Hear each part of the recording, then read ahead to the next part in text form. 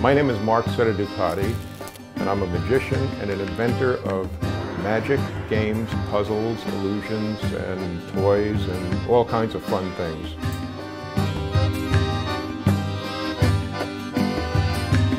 Here we have optical conclusions. This appears to be a cube in the mirror, but half of the cube, it's really only 4 cubes that are sitting on top of a mirror that give you the illusion of one large cube.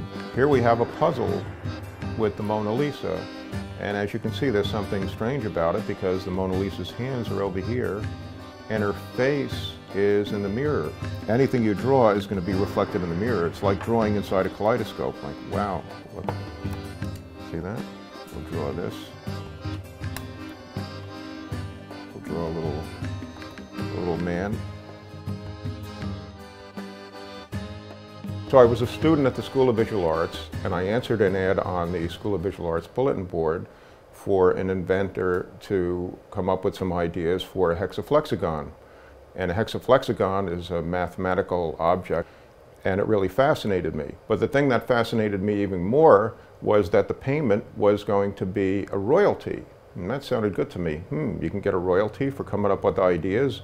That sounded better than just doing a job and getting paid for the job. Now, Martin Gardner wrote quite a bit about hexaflexagons, and he wrote the mathematical column for Scientific American for many years. Everything that Martin wrote about is everything that I'm really interested in. Now I'm actually involved in a conference, the Gathering For Gardner, to honor his work. The Gigazo puzzle, one of my latest inventions, was a direct result of the Gathering For Gardner. This is the Gigazo puzzle, and as you can see, this is a picture of me.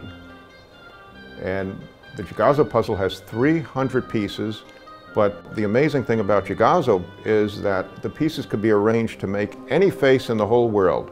In this case, it's me, and here it is in the box, and you can see all of these different faces were made with the exact same 300 pieces, and that's the Gigazo puzzle.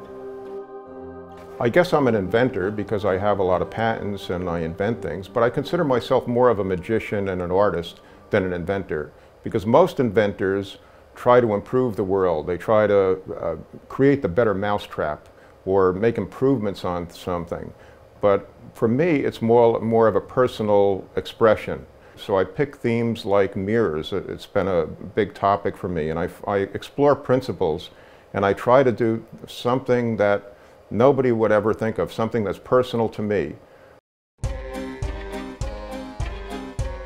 Many times in real life, we're actually fooled we accidentally walk into a glass door and we didn't realize it was there, or we think there's something there and it turns out to be a reflection.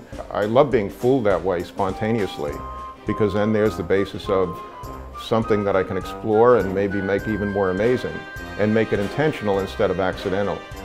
And that's what I try to do.